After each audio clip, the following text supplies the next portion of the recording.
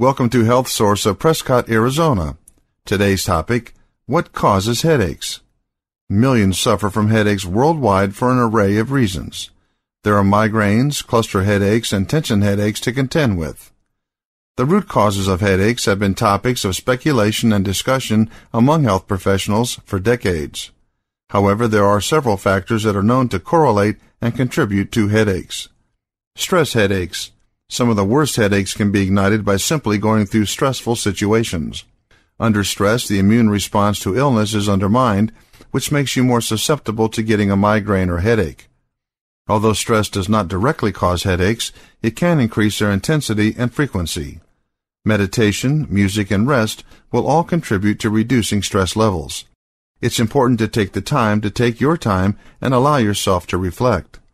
When too many stress factors build up, physical symptoms can arise, such as back pain, fatigue, and even headaches. Tension headaches. Tension headaches are typically caused by the tightening of muscles in or around the neck, but this can vary from person to person. Tension headaches occur in both construction works and office assistants. Massage therapy can help relieve the tension in the muscles that are known to knot up, eventually causing a headache. There are well over a dozen styles of massage therapy to choose from. It really depends on what works for you and where your tension is coming from. Spinal decompression is another procedure that can help minimize stress. Decompression is painless and works by gently stretching the spine into its natural position.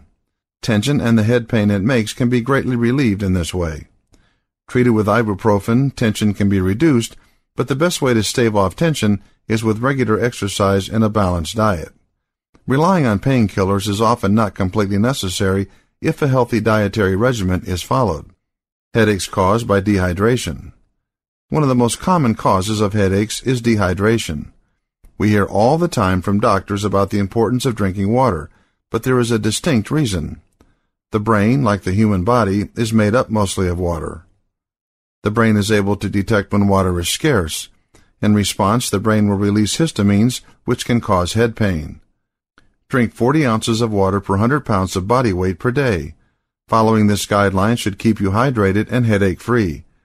However, it's important to remember that drinks like coffee or soda contain caffeine, which will dehydrate the body. Keeping hydrated can be as simple as substituting a soda with a water at lunch. Most headaches can be traced back to poor health habits, tension, stress, or dehydration. But it's important to know that headaches can have a staggering number of root causes. If headaches persist in spite of your best efforts, it may be a good idea to make sure your doctor is aware of it.